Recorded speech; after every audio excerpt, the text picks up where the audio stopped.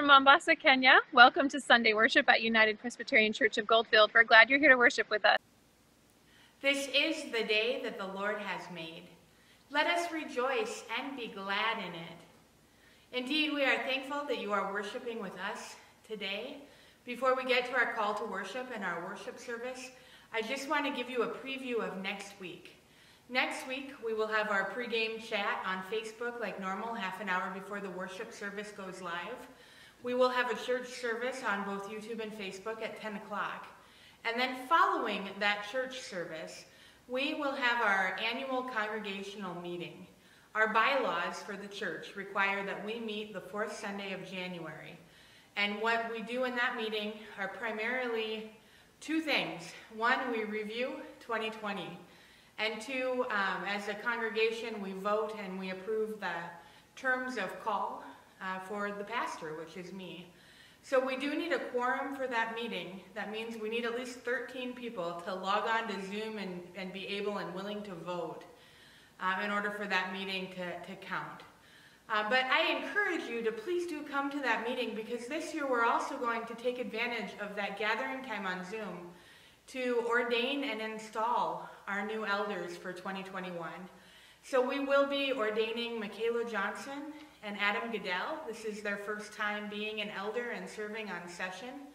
So we'll ordain those two, and then we will install them as session members, along with Syl Fennell, who will be returning to session after a year off of it. So please do plan a little bit longer time. I'll try to keep church to about half an hour next week.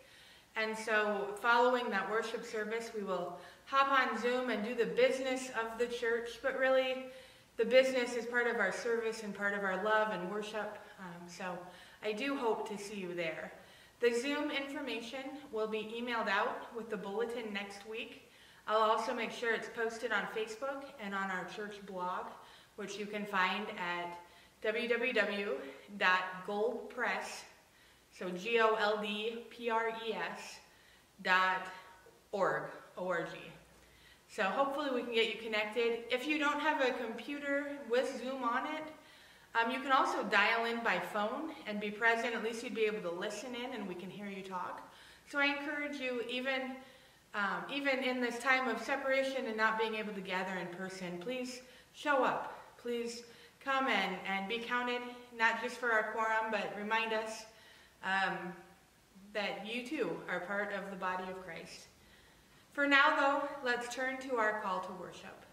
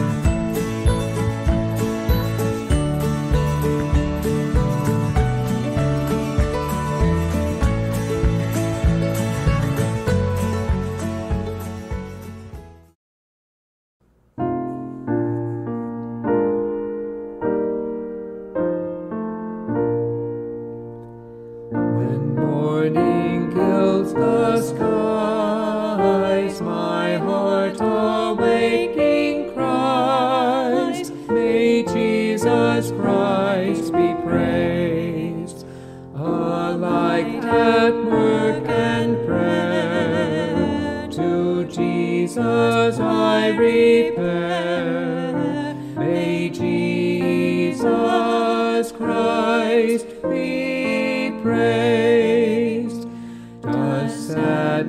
scriptures fill my mind, a solace here I find. May Jesus Christ be praised, o'er fades my earthly bliss. My comfort still is this: may Jesus Christ be praised. Let earth's wide circle round in joyful notes resound. May Jesus Christ be praised. Let all air and sea and sky from depth to height reply. May Jesus Christ be praised. Be this while life is mine, my canticle divine. May Jesus Christ be praised. Be this the eternal song through all the ages long. May Jesus Christ be praised.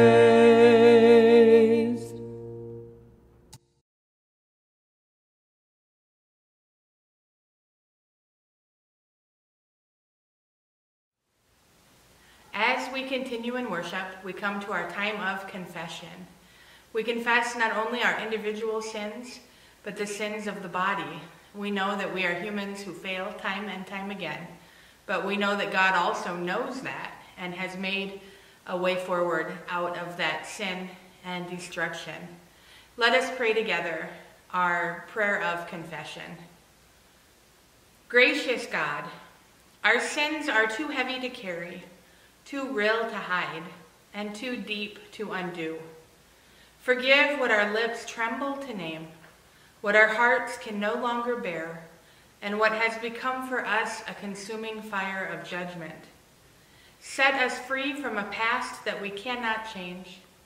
Open to us a future in which we can be changed. And grant us grace to grow more and more in your likeness and image, through Jesus Christ, the light of the world. Amen. The mercy of the Lord is from everlasting to everlasting. I declare to you, in the name of Jesus Christ, you are forgiven. May the God of mercy, who forgives you all your sins, strengthen you in all goodness, and by the power of the Holy Spirit keep you in eternal life. Amen.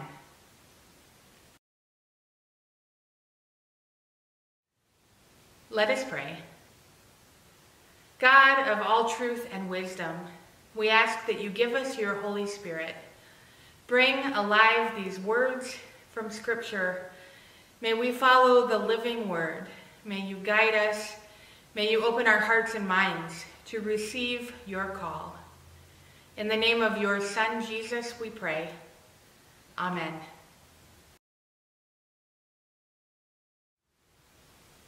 Our Old Testament reading today is a call story. We meet a young boy named Samuel, and we see him just as he's drifting off into sleep. Samuel is being raised essentially by Eli, who is a priest. The backstory on Samuel is pretty great. His mom, Hannah, begged and pleaded with God and with Eli the priest to have a baby. And once she did, she turned that baby over, gave him to God, and let Eli train him up to serve God in the temple. This is the story of God calling out to Samuel. This is 1 Samuel 3, verses 1 through 10. Now the boy Samuel was ministering to the Lord under Eli. The word of the Lord was rare in those days. Visions were not widespread.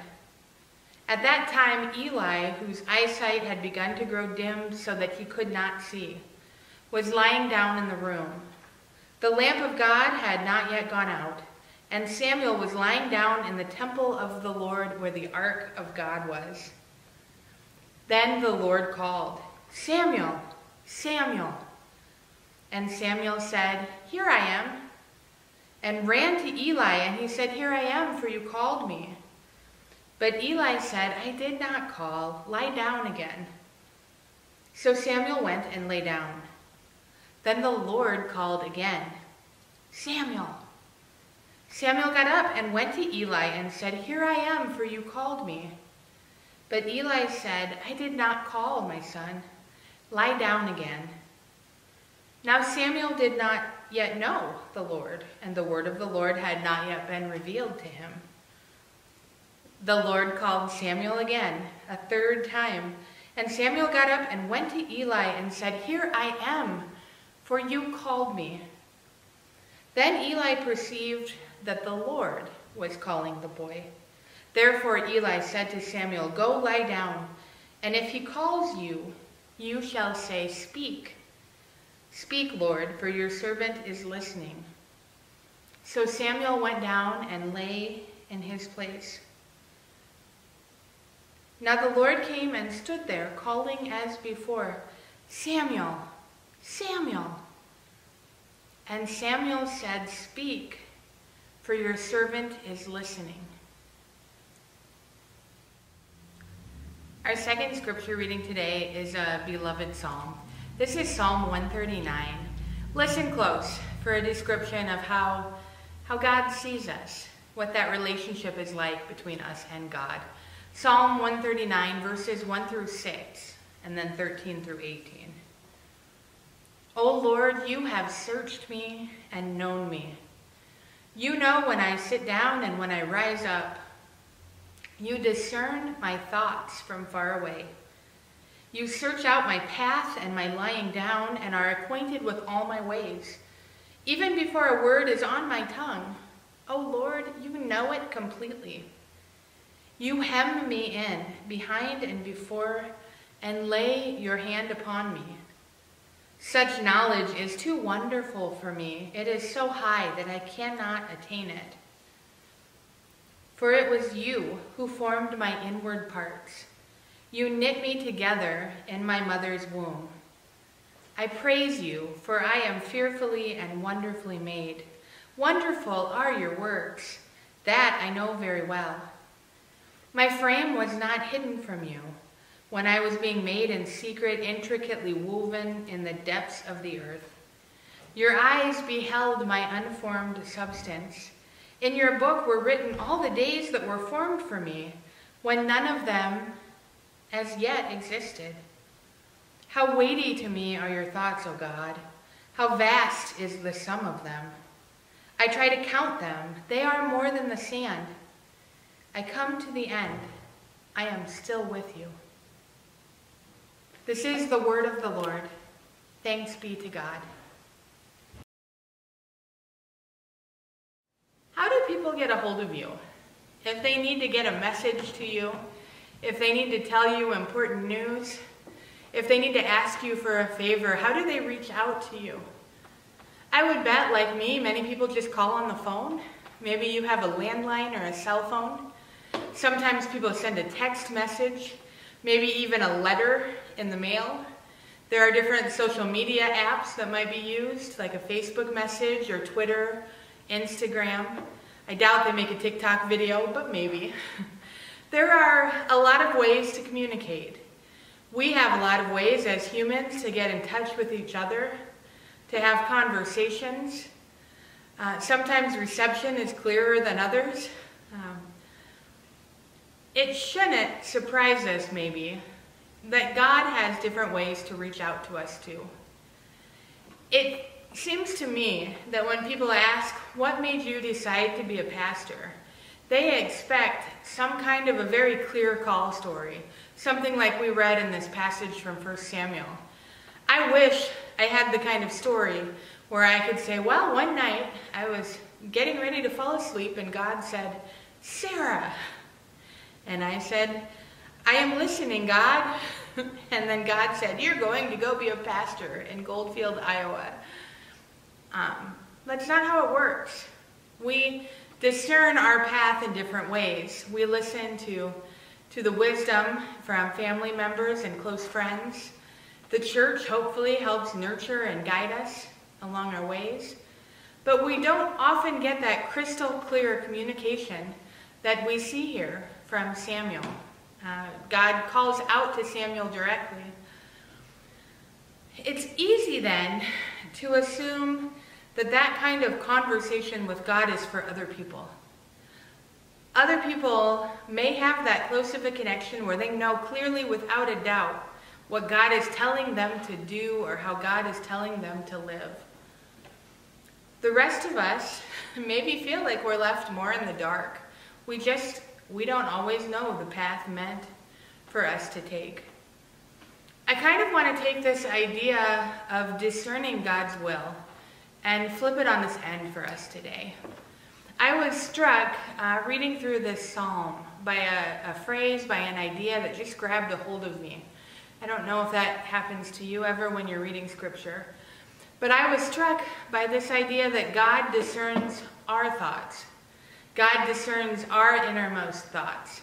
There's this intimacy in Psalm 139, this sense that God knew us before we were much more than a blob.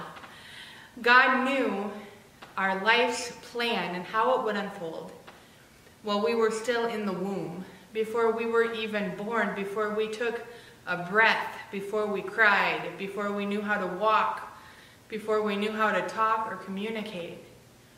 And there's something about that bond that God has with each one of us that I think no matter how hard we think about it, no matter how deep we dive, we can't ever fully comprehend this love that God has for each one of us as his creation, as his children. God calls us, but I think it's important for us to realize that it's not some existential dilemma, some huge choice we have to make. It's not some kind of decision that rests entirely on us. God calls us to be who he has created us to be. Yeah, there are things we can do that slow down that progress. There are things we can do that maybe require us to U-turn later to get back on track. But today I want you to just stop and think for a minute about the fact that you were created, that you are loved by a God who takes time to discern your thoughts. This is a God who desires this close, intimate relationship with us. This is a God that initiates that action of getting to know us. And it's humbling, and honestly, sometimes it's terrifying to think of a God that knows our thoughts and knows our words before we even say them. Maybe like me, you're a verbal processor. Sometimes I don't know what I think until I start talking. But God knows what we think before we've even named or put words to those thoughts. God has a plan for us, and God calls us and puts us, I believe, exactly where we're supposed to be.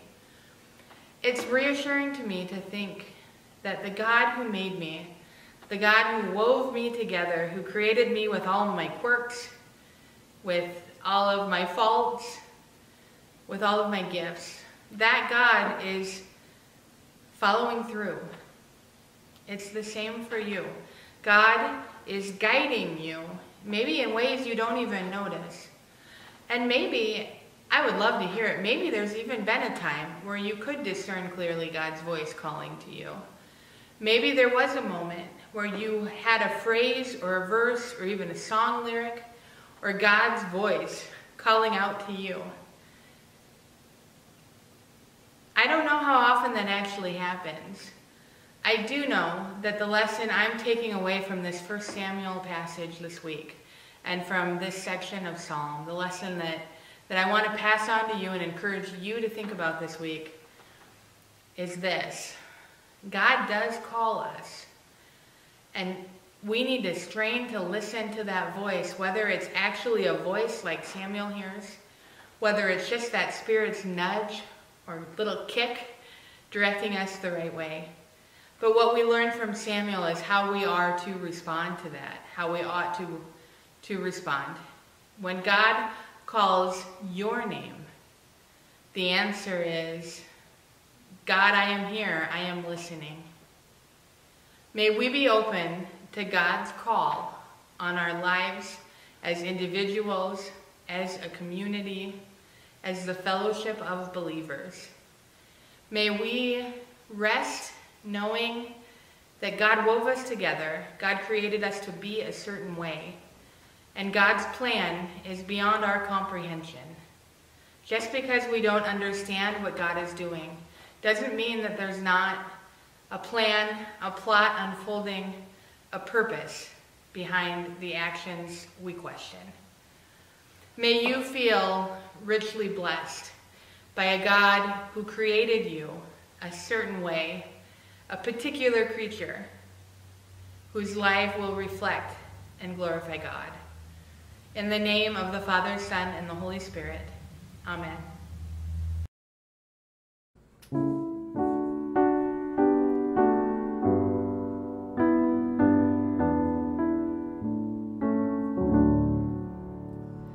Great God of every blessing, of faithful loving care, you are the fount of goodness, the daily bread we share.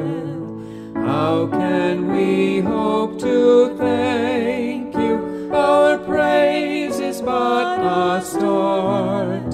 Sincerely and completely I offer you my heart. Your word is our salvation, the source of endless grace. In death and life extending your covenant embrace. In Christ we are one body, each member has a part. Sincerely and completely I offer you my heart. Your Spirit is our teacher, the light that guides our search, transforming broken people into the Holy Church, for feeding us with mercy, for wisdom you impart. Sincerely and completely I offer you my heart.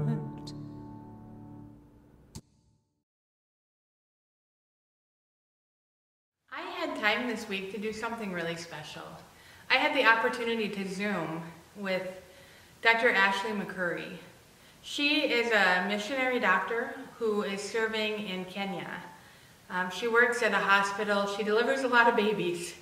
And we have, many of us have followed along on her journey into medical mission.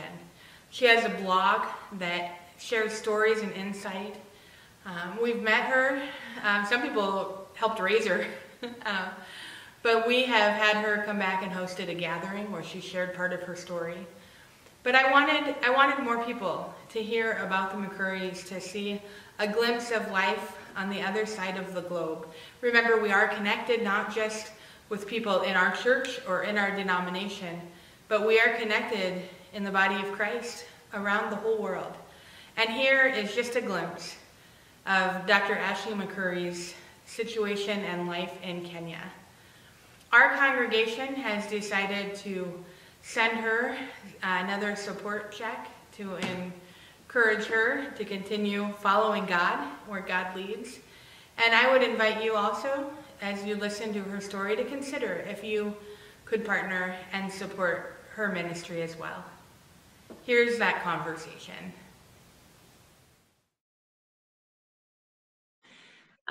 So yeah, I grew up in Goldfield. My dad is Ron Reister, so grew up on the acreage out there by Goldfield, and then went to college at Wartburg College in Waverly, Iowa. And that's when I really came to faith kind of in my own way. It was kind of the moment where I realized that Jesus died for my sins and not just for the sins of the world, but it became very personal for me. And that was in college. And so fast forward to medical school.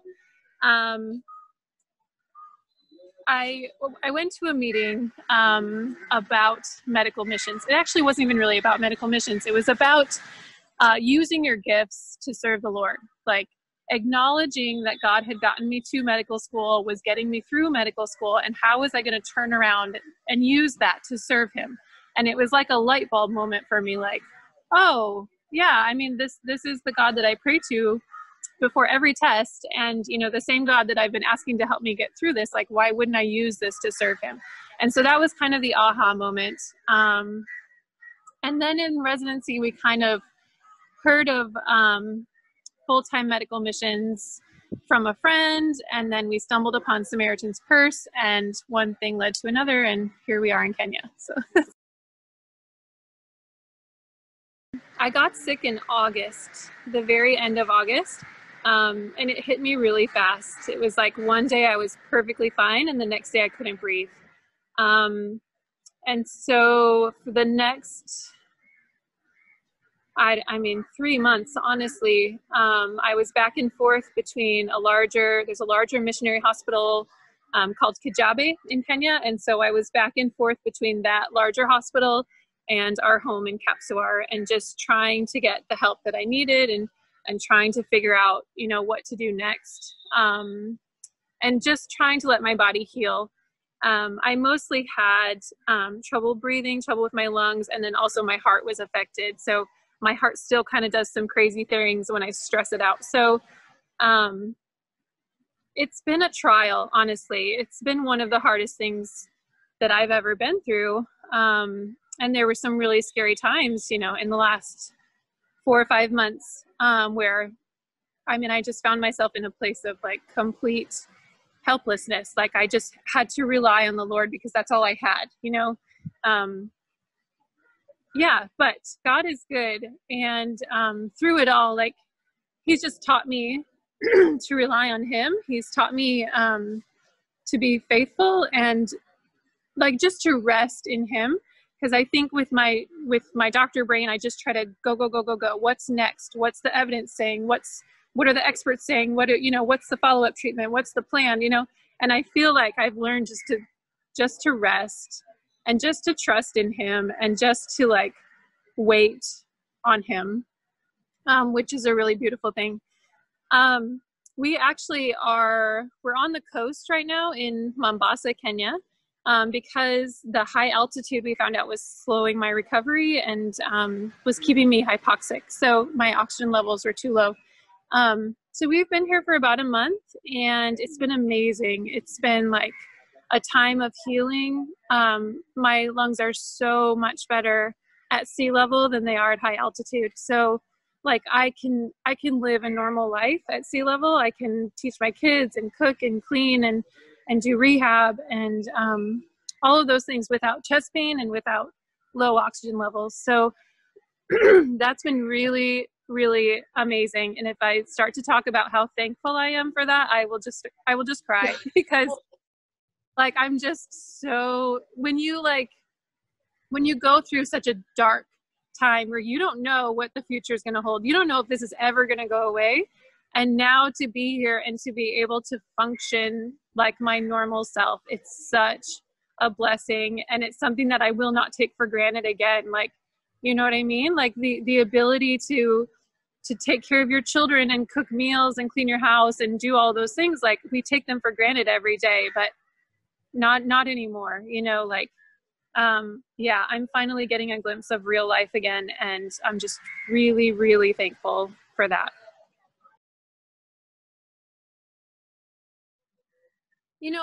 I've never had that experience of like a vocal calling from God. I have felt led by the Spirit. I felt like a strong pull in my heart, maybe to do certain things, to pray for certain people, those types of things. But as like, yeah, I've never heard like an audible voice of God. Okay, so first of all, prayer. I think we all have big things coming up, but in the near future, like next week, I am going back to Capsoir, and our prayer is that my lungs have healed and I can go back to work.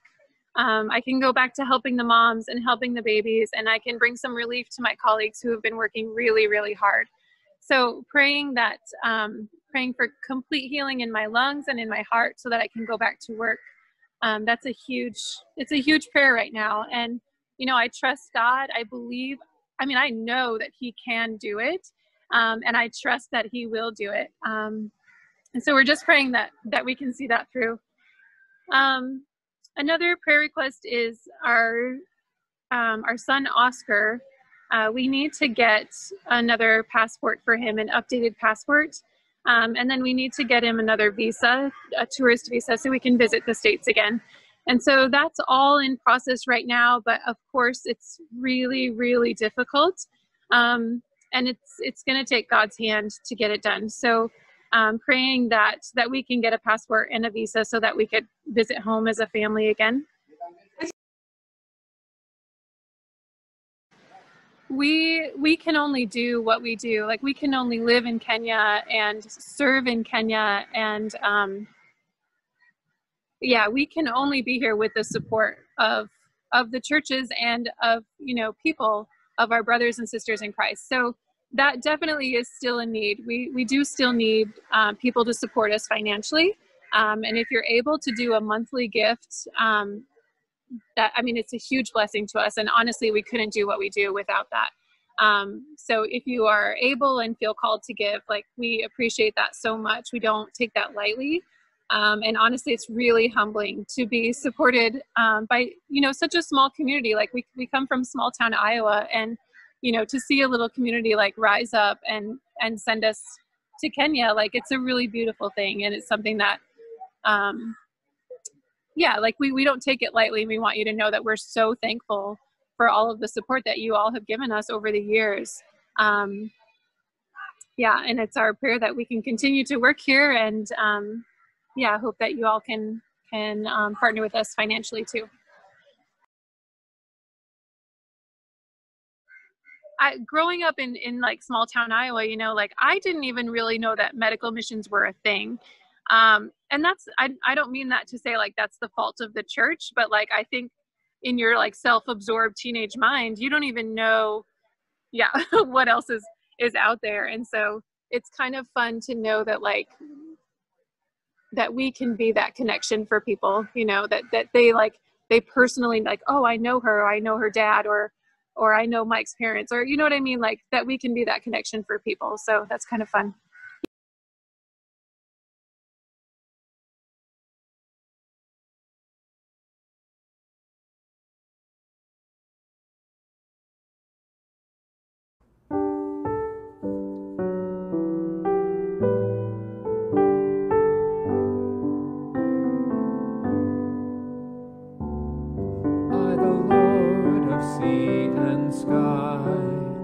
I have heard my people cry, all who dwell in dark and sin, my hand will save.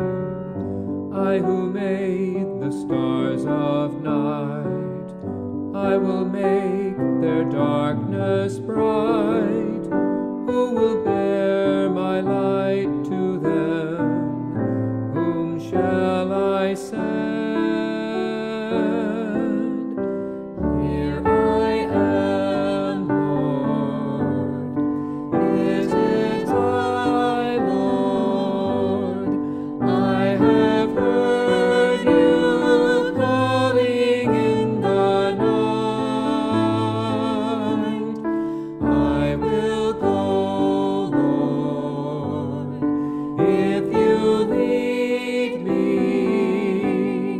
I will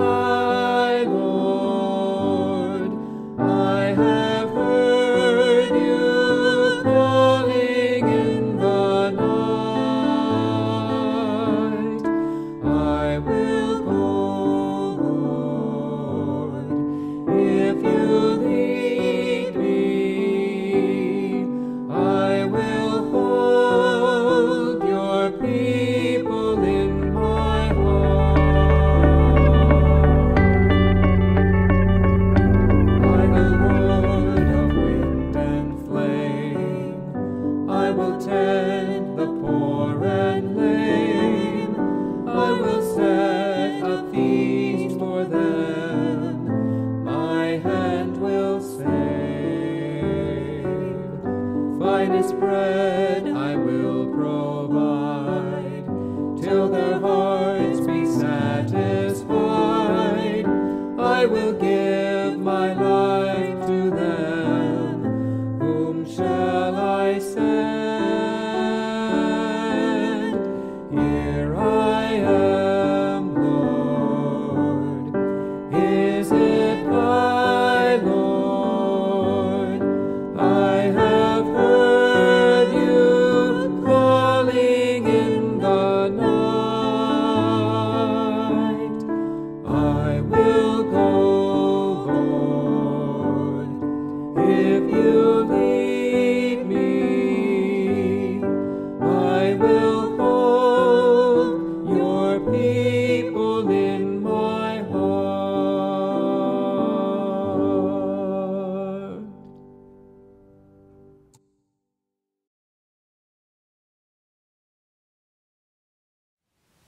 Your charge this week is to listen close.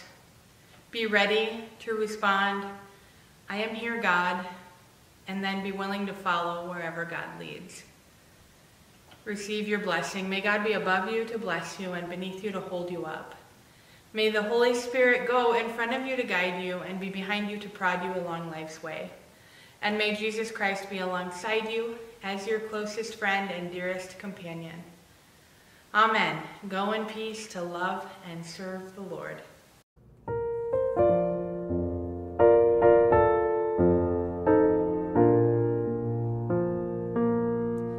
How long has it been since you talked with the Lord and told him your heart's hidden secrets? How long since you prayed? How long since you stayed on your knees till the light shone through? How long has it been since your mind felt at ease? How long since your heart knew no burden?